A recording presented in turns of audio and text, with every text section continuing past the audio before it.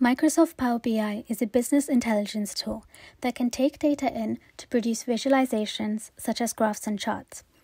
As an overview, Power BI imports data in from various sources, such as Excel spreadsheets. This data then becomes datasets, which can be used to create reports and dashboards. My team created a reporting suite for the British Red Cross to provide clearer insights into their complaints, compliments, and comments process. Our final solution is a reporting suite that contains all reports organized into relevant sections.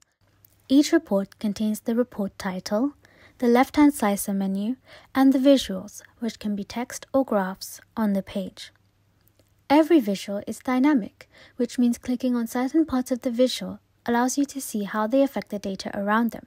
For example, clicking on this bar named Retail here, you can see what proportion of the other data contains the BRC service of retail in them. Visuals can also be spotlighted, as seen here,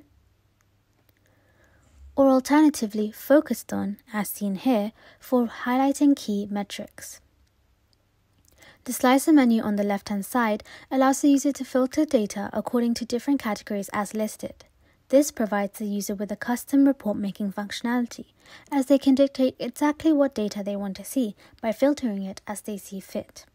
Certain reports also feature a drill-through option. This allows users to see certain visuals in more detail to facilitate a more thorough view of the data. For example, in this report, if you wanted to know more details about a certain complaint, you can click on the complaint, then click on the drill-through button to find out more details, as seen here.